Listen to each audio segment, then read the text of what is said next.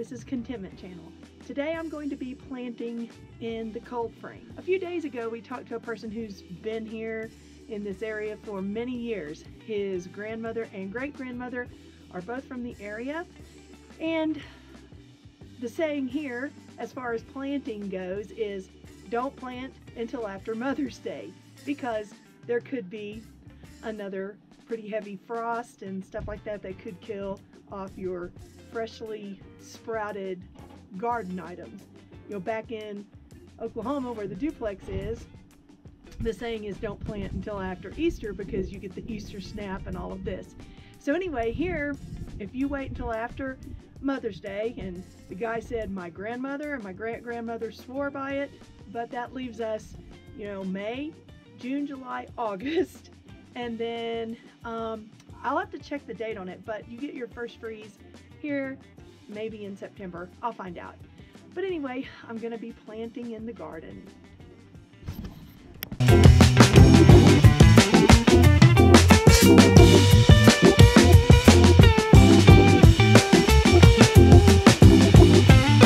I finished planting. I planted carrots and lettuces and spinach in there. Might have overcrowded it, but Ichip and I decided that we're just gonna let all of it go big or go home on this project.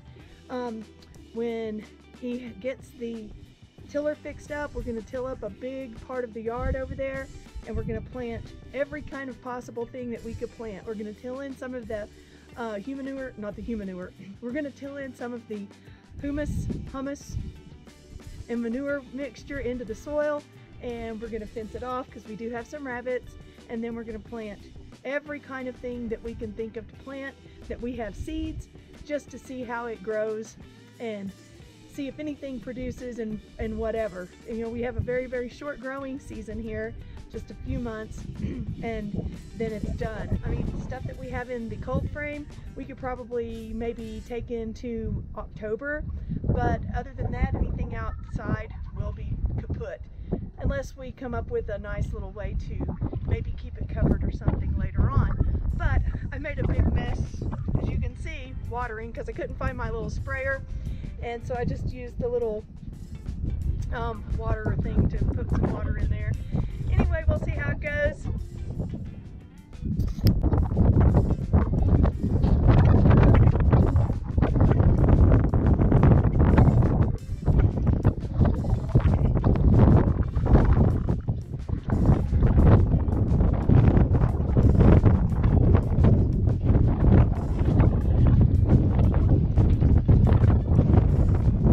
Hey everyone, it's Robert, and I am going to make a son of an apple pie. Not really sure how this is going to work. I've watched a few videos on YouTube about it, so I'm going to try it.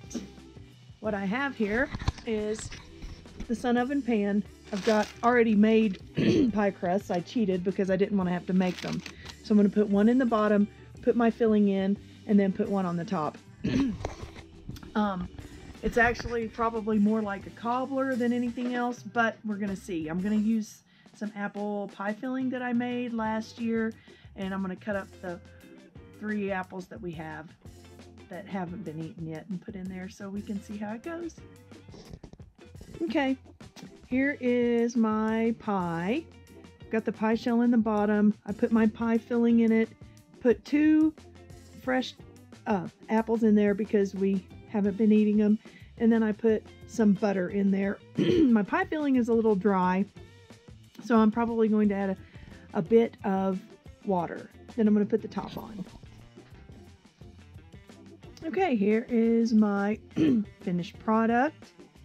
Put the pie crust on top, slit it, put some butter on it, and some sugar, and now I'm going to put it in the Sun Oven for probably about an hour.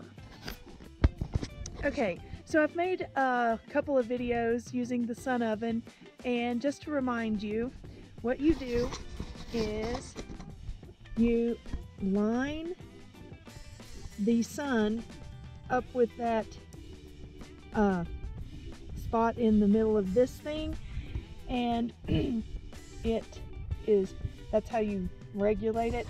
You can turn it to where you don't have to mess with it all the time, but I think I'm going to come out here and just keep resetting it as the day goes on.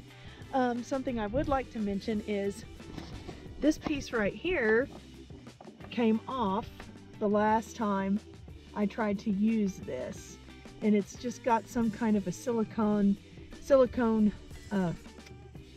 glue, and basically just when I opened it up the last time I used it, it just fell off like that. So I'm not too thrilled with that. Maybe it was just kind of a I don't know what those birds, maybe it was just kind of a thing on our part, I don't know, being so dusty out here.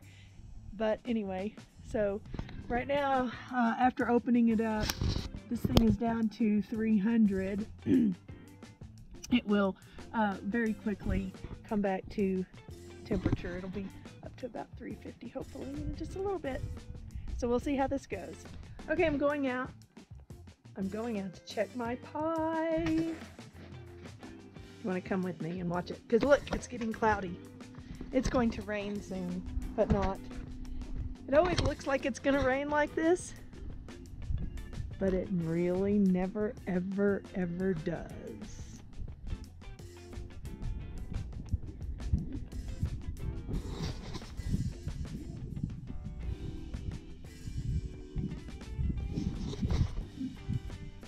Ooh. Oopsies.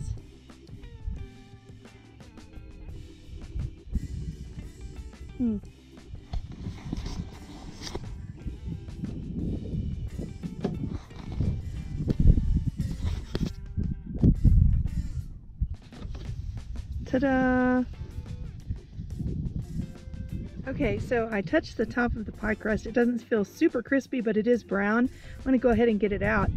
I don't know how crispy it'll get because, you know, this thing always gets a lot of condensation in it and everything when you're cooking.